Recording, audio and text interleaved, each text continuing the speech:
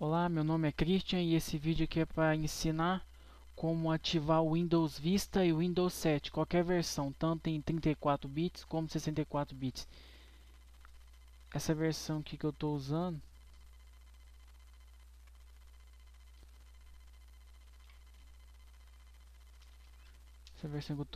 é o Windows Vista Ultimate.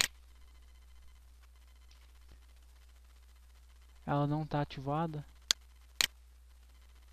Tá aqui, ó. Windows Vista Ultimate, 29 dias para ativar o Windows. Para ativar ele, esse aqui é o Windows Vista, mas o processo no Windows 7 é o mesmo. Primeiro você tem que fazer o download desse programinha aqui, que eu vou deixar na descrição do vídeo aqui embaixo. Tá aqui, ó, o Loader 8.0. Ele vai vir na pastinha zipado, você vem extrair ele.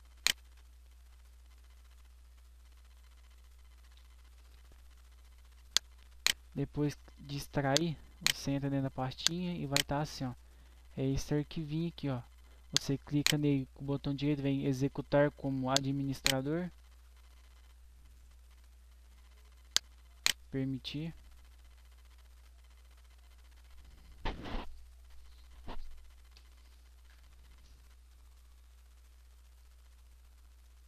Vai abrir essa janelinha aqui. Isso aqui é o ativador, tanto do Windows Vista como do Windows 7. Aqui já identificou que eu estou usando o Windows Vista Ultimate.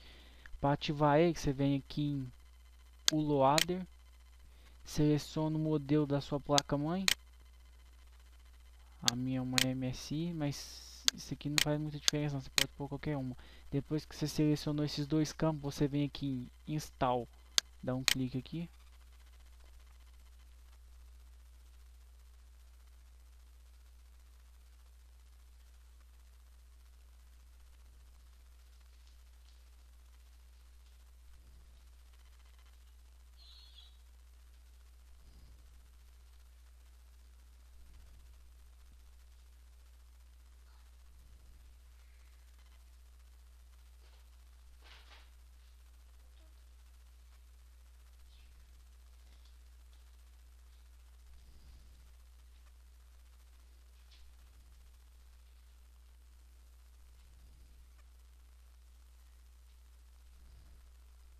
Demora um pouquinho mesmo.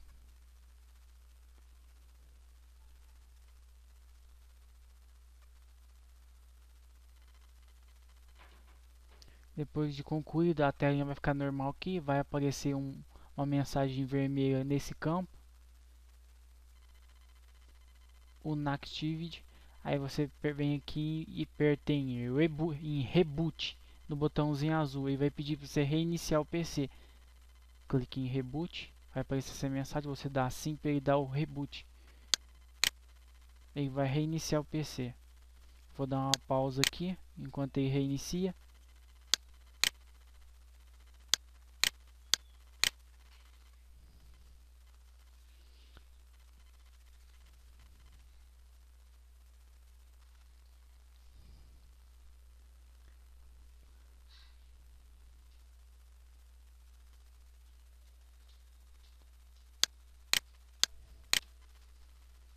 Terminou, acabou de reiniciar.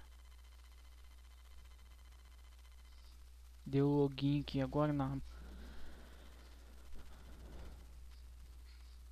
configurando. Bem-vindo.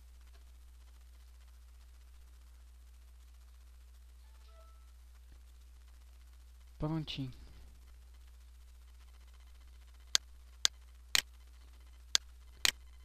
Vamos lá no ver as informações do sistema. Aperta a janelinha Power Break. Vai abrir essa janela com as informações. Aí tá lá, ó, Windows ativado. Aí vai estar o selinho aqui, ó, peça software original Microsoft.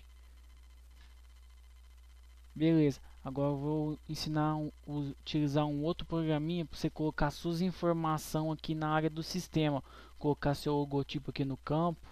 Para fazer isso, vou utilizar um outro programinha que eu também vou deixar na descrição aqui embaixo no vídeo. O programinha chama OEM InfoTools. Vai vir zipado, você extrai ele. descompactou, você vem aqui, entra na pastinha. Tá aqui, ó, OEM Infostu, clica no botão esquerdo, vem executar como administrador, permitir. Aí aqui você coloca sua informação.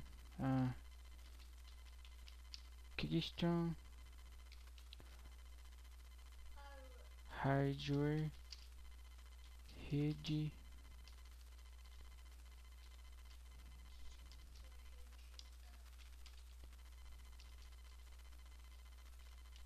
e servidores. Aí que você coloca um modelo. Aqui você coloca o logotipo.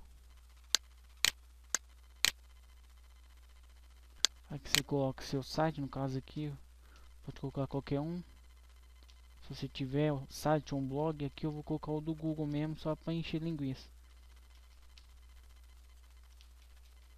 Aqui é o horário de atendimento. 24 horas. E aqui o telefone.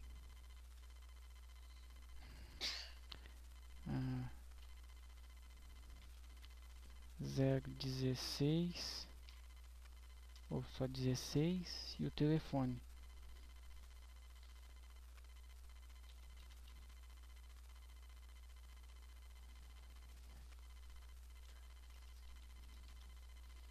Claro que esse telefone aqui não existe, eu pus aqui só como exemplo. Aí você vem aqui e põe changer, vai aparecer a mensagem, OM, informações, update, se você for, você dá o clique, ok. Beleza, já ativou e já colocou as informações, agora você aperta Windows Power Break, lá no sistema vai ficar desse jeito. Windows Vista Ultimate, fabricante, o nome de quem coisou, né, colocou informação, no caso meu aqui, ó, Christian Hardware, rede servidor, modelo CMP, que é a abreviação do meu nome. Aqui fica o telefone que eu coloquei, horário para atendimento e o link para o site que eu coloquei. Como eu não tenho, eu coloquei um qualquer aqui, mas se você tiver, você coloca o seu. No caso, se você clicar aqui, você é redirecionado para o site que você colocou aqui. Aqui está o Windows ativado e o selinho. É isso aí, espero ter ajudado. É assim que ativa o Windows 7 e o Windows Vista e coloca suas informações no sistema com o programinha. O link tanto do ativador como do para editar a informação do sistema eu vou deixar aqui embaixo na descrição do vídeo. O ativador é o AD 8.0 e para digitar as informações no sistema é o OM Infotools. Espero ter ajudado, é isso aí. Em té.